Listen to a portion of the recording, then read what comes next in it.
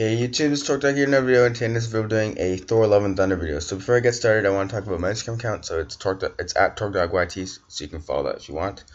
So yeah, there's this is just basically like theories, well, kind of theories, but like not necessarily my theories, but just what I've heard.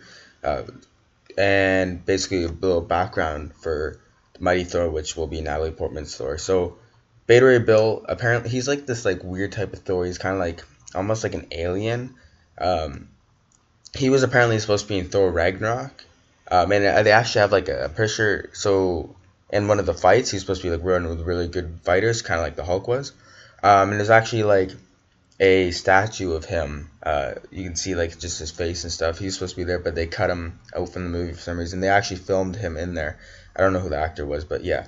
So he has a hammer called Stormbreaker in the comics. So Thor might eventually give up Stormbreaker to him, and maybe they'll introduce Beta Ray Bill in Thor Love and Thunder. If you don't know what Beta Ray Bill looks like, you can search him up. So a little background for Mighty Thor.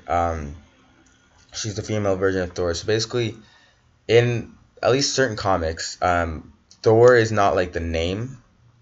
Thor is like a title. So it's like I am Thor. I am like it's a title. Like I am the Lord. So it's kind of like that. Or the king, you know what I mean? It's kind of like just like a title, and it's not his name, so it's like Thor doesn't really have a name then, in a way.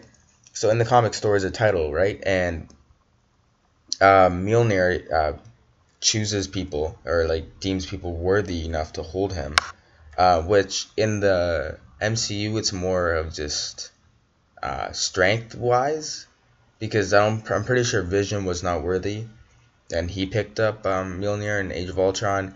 And then Captain America, maybe he was worthy, but I don't know. He picked up Mjolnir. Mjolnir, is that how I say it? But yeah, he picked up the hammer. So I don't know if Captain America was worthy, but I'm pretty sure Vision was not. So it's more just like strength based in the MCU, but in the comics it's just like you being worthy.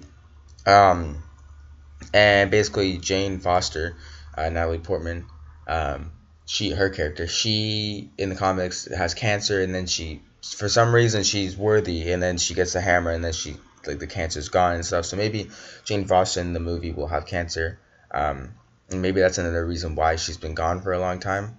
So yeah. By the way, Jane Foster's or Natalie Portman's scene in Age of Ultron was actually I think Thor Ragnarok scene that they cut out and then just added Rocket. So she wasn't even part of the set really.